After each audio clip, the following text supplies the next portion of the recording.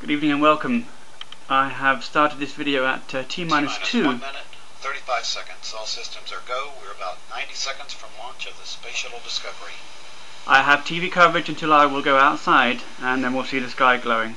So you'll have NASA TV in the background on the laptop, as well as TV coverage or ABC sister station. T-minus 1 minute, 15 seconds. The liquid hydrogen tank inside the external tank is reported to be at the proper flight pressures.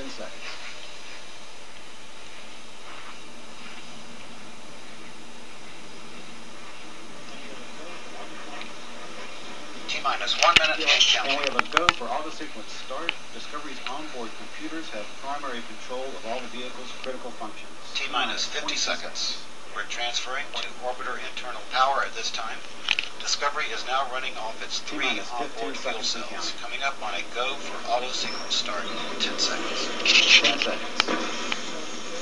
We have a go for main engine start. 6, 4, 3, 2,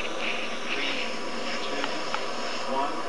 And we have a go for auto sequence start. Discovery's onboard computers have primary control of all the vehicle's critical functions. T-minus 22 seconds.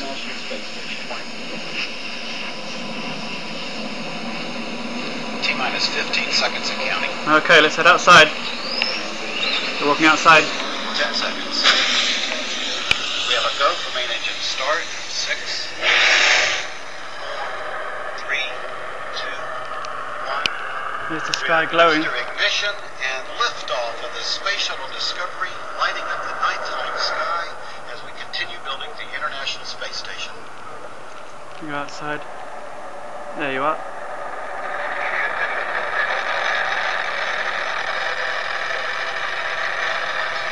Discovery rolling on course for rendezvous with the International Space Station.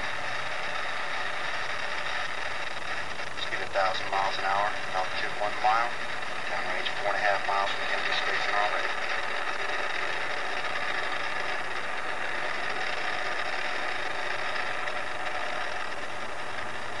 Three good engines, throttle back to 2/3 of the radius west. Passing the air at maximum dynamic pressure, about to go supersonic. There's a view from the external tank camera. Discovery Houston, go at throttle up. Go at throttle up. All systems remaining go for Discovery. Altitude 8 miles. Speed 100 miles an hour. Downrange 10 miles from Kennedy Space Center.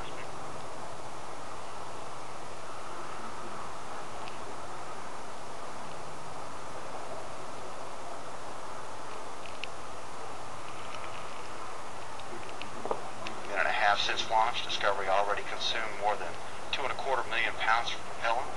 It now weighs less than half that it did at liftoff.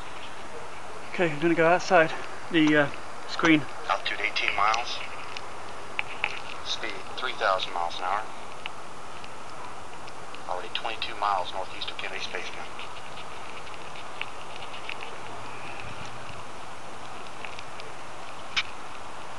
Three good engines, 3 good auxiliary power units, 3 good fuel cells.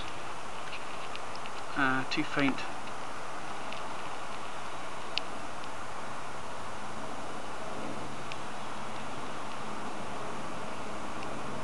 Boosters are confirmed clean separation of the 2 solid rockets. Discovery's 3 engines, now powering the second stage.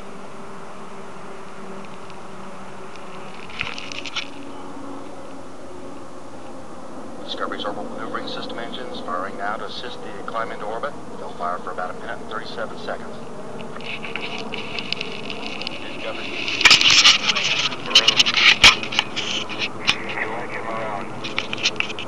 That call means Discovery can perform a transatlantic oceanic landing. Around Spain and perform. Too wicked to capture. Thank you for joining us. Good night. 3 good engines, 3 good auxiliary power